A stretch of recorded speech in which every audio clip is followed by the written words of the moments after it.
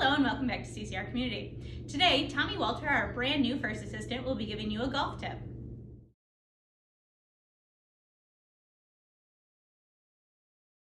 Hello everybody.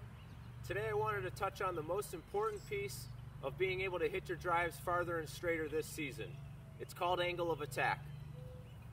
So we have two options. The club can either come down into the golf ball like this or up into the golf ball like this.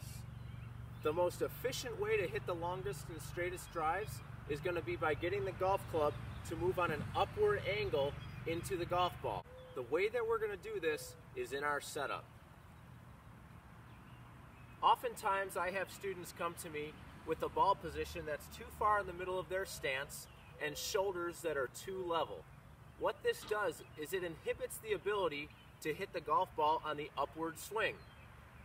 So the two pieces that we're going to change are going to be the ball position and the tilt of our shoulders.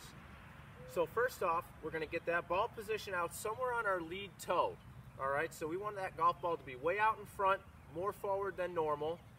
The second piece is to get those shoulders tilted so that our lead shoulder is pointed to the sky. The combination of those two things will help you attain a positive angle of attack and hit the farthest drives of the season. I hope this helps. Good luck, and I hope to see all of you on the golf course soon.